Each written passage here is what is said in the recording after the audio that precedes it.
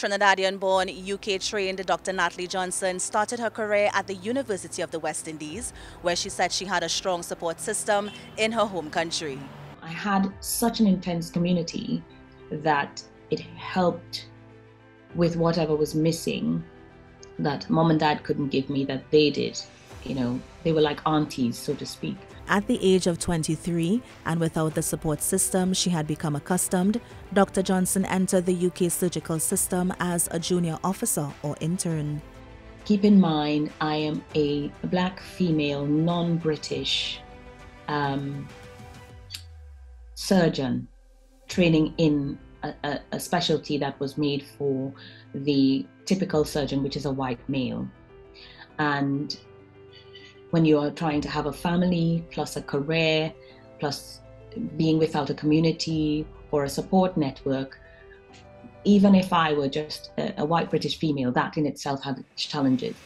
She trained in vascular, urology, breast and general surgery. Now stationed at the Royal Marsden Hospital, which is one of the top 5 cancer hospitals in the world, Dr. Johnson is an oncoplastic surgeon. During her studies, Dr. Johnson and lead breast clinical specialist Sarah Adoma developed a prosthesis for women of color who have had a mastectomy.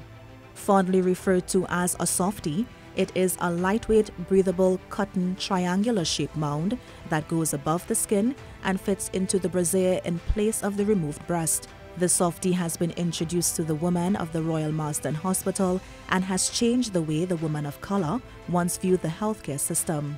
They now feel included, they now feel considered, they trust the system a little bit better because, as you might be aware, historically, people of color, through experience, through historical events, feel that they're not given the same clinical respect, or they're not heard, or they're not listened to when they present to their doctors, or they don't feel they have the right to speak out. What she thought was a modern take on an existing innovation became a first for many women around the world. Women are sized and measured and color matched for the softie, which is given to them as part of their healing and care pathway.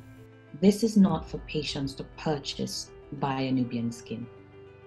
It is for the institutions to purchase them so that it is provided as part of their care pathway. Just like a dressing you put on after you've had an operation. You're not meant to go and buy dressings on your own. This is supposed to be provided to you as part of the pathway. Otherwise, it will not be equitable. The project was funded by the Royal Marsden Cancer Charity and manufactured by Nubian Skin. I am Kimberly De Souza, and this is See Yourself on TTT News.